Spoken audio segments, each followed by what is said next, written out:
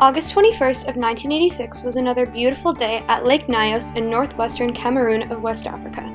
No one would have suspected the devastating perishing of an entire village that would occur later that night. With absolutely no signs of explosion, gore, or struggle, what could have caused this tragedy?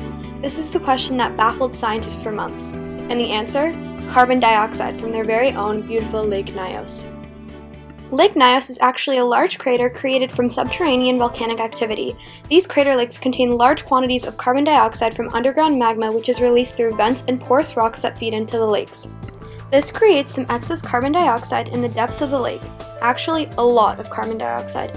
It got to the point where 5 gallons of pressurized CO2 was dissolved in each gallon of water. This carbon dioxide accumulated over centuries to create an extremely high pressurized pocket of carbon dioxide gas at the bottom of the lake, which made Lake Nyos a ticking time bomb waiting for disaster.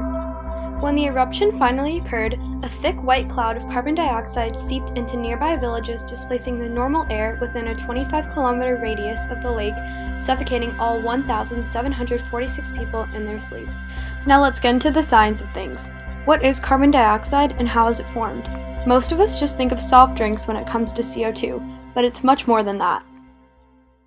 Carbon dioxide is a non-polar linear covalent molecule composed of 2 oxygen atoms bonded to a single carbon atom. Carbon dioxide is made through complete combustion reactions, typically following the formula of a hydrocarbon atom and an oxygen atom reacting to form water and carbon dioxide. It's odorless and more dense than air, making it stay low to the ground and capable of seeping into the village. But things have looked up for the people of Lake Nyos over the past 30 years. Since the eruption, several feasibility studies have been conducted about preventative methods like degassing tubes, pipes, and pumps, which have also been installed in the lake.